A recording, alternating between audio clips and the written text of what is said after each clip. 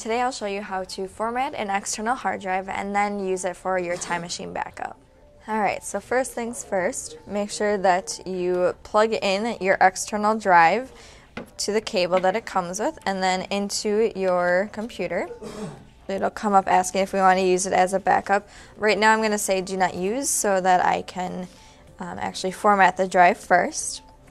But if it doesn't show up on your desktop like it does here, just go up to Finder, down to Preferences, and then make sure that all of these are checked, and then you'll be good. So to format the hard drive, you're going to want to go into your disk utility, which if it's not down on the dock, go ahead and go into Launchpad, go into your other, and then we'll go into disk utility. Next, you want to select on the hard drive that you have plugged in, not your internal drive, so you're going to want to make sure that it's your external one. And then we're going to go to partition, and we're going to move it down to one partition, and we're going to name it backup. And then the format is going to be into the Mac OS extended journaled.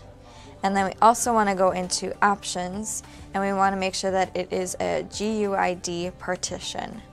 We're going to click OK. And then we're just going to hit apply.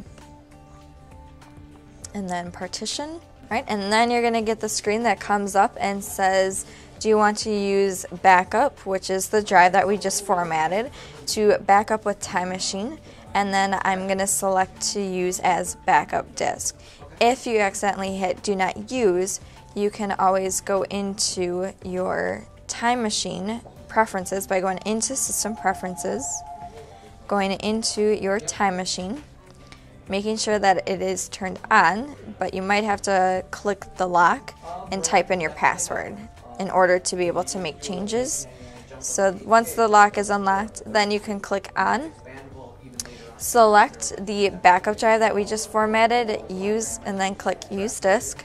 And then what's going to happen is it's going to start to configure to the disk, and then it'll start the backup. This one is 110 seconds, so it'll tell you when it'll do the backup. From there, what it's going to do is it's going to have hourly backups for the past 24 hours, and then daily backups for the past month, weekly backups for all previous months, and it's only going to do a backup of what's been new. So this first initial backup is going to take the longest because it is backing up everything that you have on your computer.